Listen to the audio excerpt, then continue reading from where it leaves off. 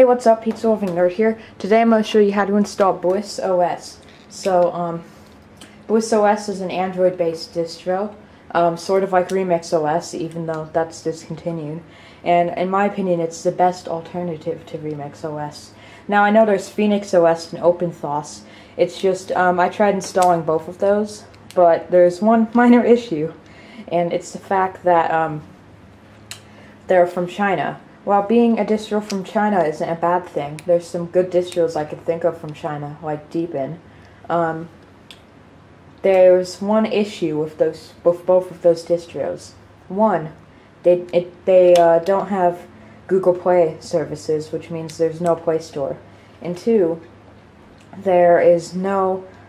sometimes there's a bug.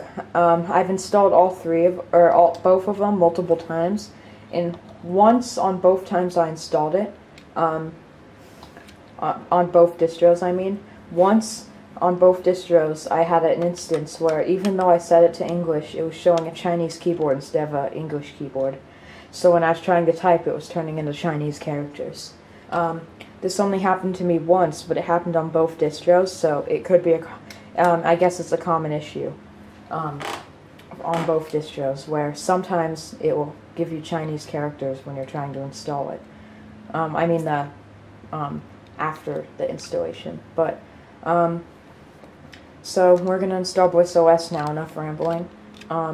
So all you need is a USB drive with Bliss OS on it. So for example, the easiest way to burn it is to download the Bliss OS ISO. Download a program called Rosa Image Editor, and then burn it using that.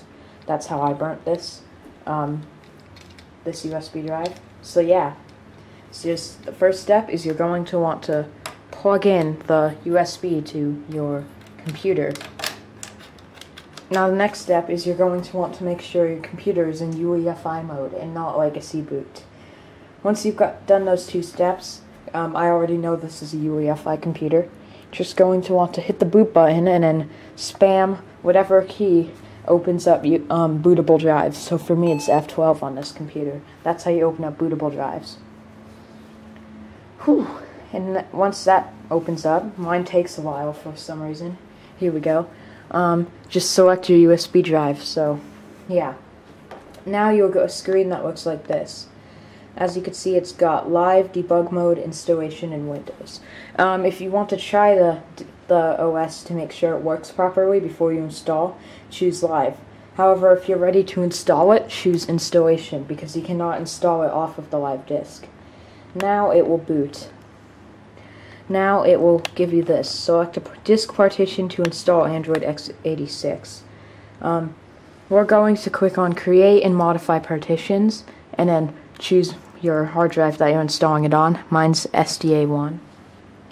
And then, do you want to use GPT? The answer to that is yes. We do want to use GPT. So now you'll get something that looks like this. You want to remove anything that isn't free space. To do this, navigate to the hard drive using up and down arrows, and then select delete down here using the left and right arrows.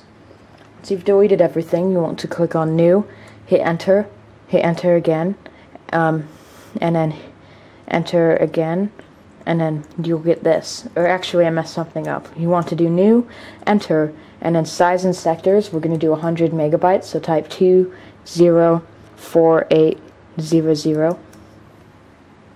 And then for hex code or GUID, we're going to do EF02. Now for the disk name, just press enter. That doesn't matter. Now for the rest of the free space, we're going to hit new and just spam enter. Now click on write, and it will ask you to type yes. And now you just select quit. So now that we've done that, you will get a screen that looks like this. Now we're going to select SDA2 now, because we did the BIOS drive first. And then we're going to do EST4. Do you want to format the partition SDA2? Yes. And now it will format SDA2.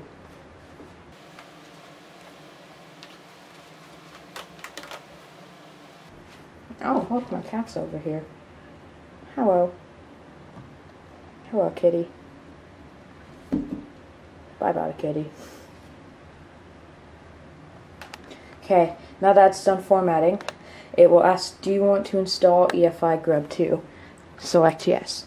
Now, it says cannot, if this happens, this has not happened to me before, but this is the first time this has happened to me, but if it says cannot mount dev SDA1, do you want to format it? Select yes. That was weird. Now, if it asks you to install system directory, click on yes. Now it's writing. Now it's installing Android x86. Okay, once this is done, it will be done in a second. It will go syncing folders, or not syncing folders, syncing to disk.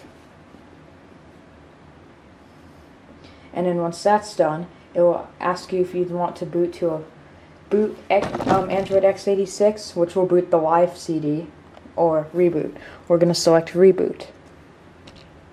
Okay, now, while it's rebooting, just remove the USB drive, and now we're done with that. So, let me put this away. Here we go. Now, you'll get a grub thing. If you'd like to go into debug mode, select the down arrow and press enter. But we don't want that, so we're just going to press enter, or you can wait 5 seconds. I moved the arrows so it didn't wait 5 seconds. So now it will boot Android. Now this part actually takes the longest, and it's booting into Android. This OS, in my opinion, takes forever to boot. Like, Windows booting is a lot faster than this, so keep that in mind.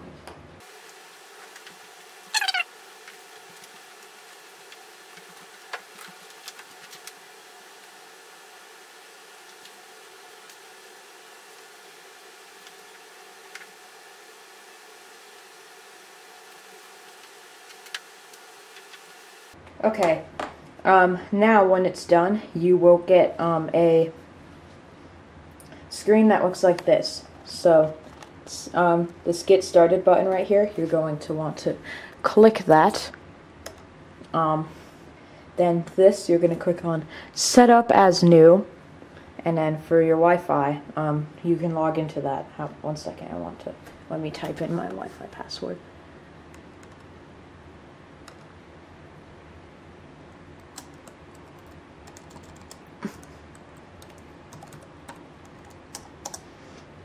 Okay, so once you're done typing in your Wi-Fi password, it will be adding some finishing touches. It says this may take a minute or two. So, yeah. Don't make a cup of tea or something. Sometimes you'll get this Google Play services is stopped. If this happens, just hit escape.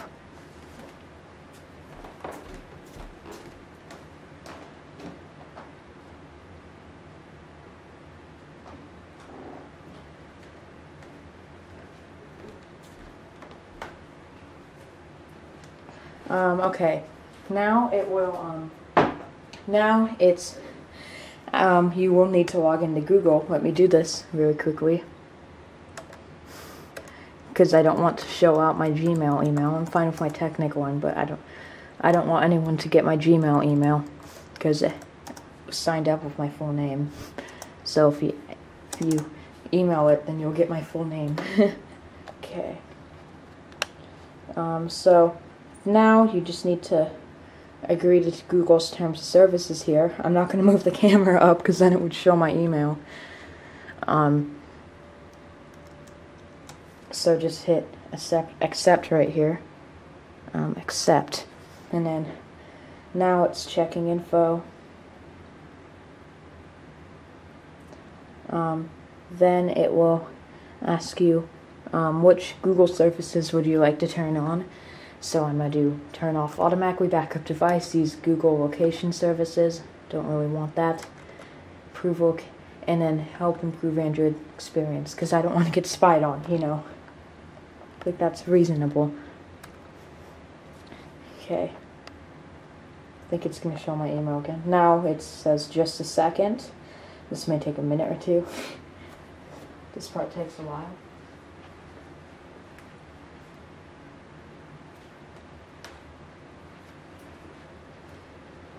Okay. Now, here are a few settings you can set up. Review additional apps doesn't work. And on-body detection, I don't think you want. So unless you want on-body detection, you can click on that, but I'm just going to click on Setup later. Now, for Set a Home App, you're going to want to click Taskbar and then click on Always. Because otherwise it would just be like using stock Android instead of Bliss OS. There, you have successfully installed Bliss OS. Now we're going to want to fix one issue. Or two issues actually. First, you're going to want to move your cursor up to the status bar, and you're going to want to open the control center thing. Now click on auto rotate so that it changes to landscape mode. Now you can double tap escape or triple tap escape. Now that we've done that, we're going to want to open up settings. So open this up.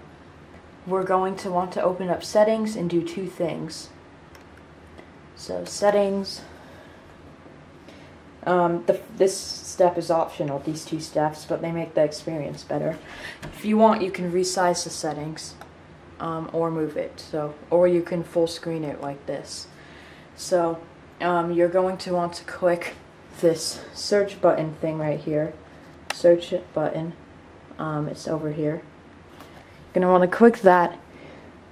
Missed the click, whoops. Sorry for it being blurry. But you're going to want to click that, and you're going to want to search for mouse.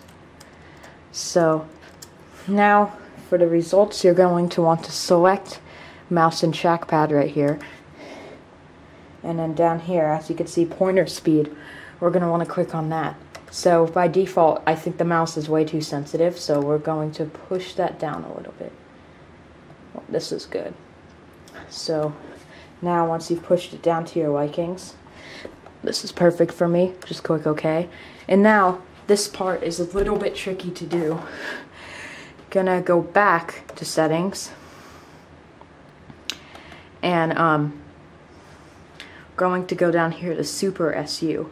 This will add more features to it. So it is kind of backwards, but if we didn't do that option from Control Center earlier, if we close this, then it would stay like this. That's why we did that option earlier, so that after we do this app, it's still in landscape mode. So to get this, you're going to want to navigate to Start. It's kind of hard, I know, but so basically moving down on your trackpad goes to the right, going up goes to the left, going to the right goes up, and going to the left goes down. That's how you navigate this.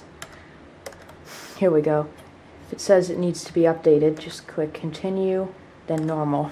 So now it will be installing. This may take a while once again, so I'll fast forward.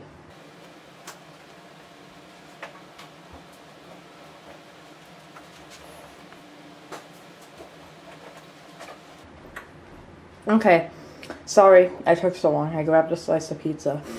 But installation success. Now click on reboot.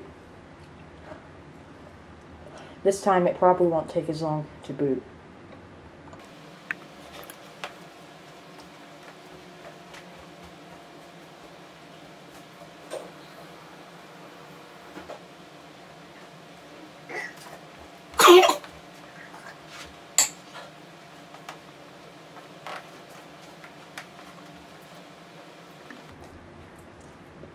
Okay, as you can see, it's done booting now. It was a lot faster this time.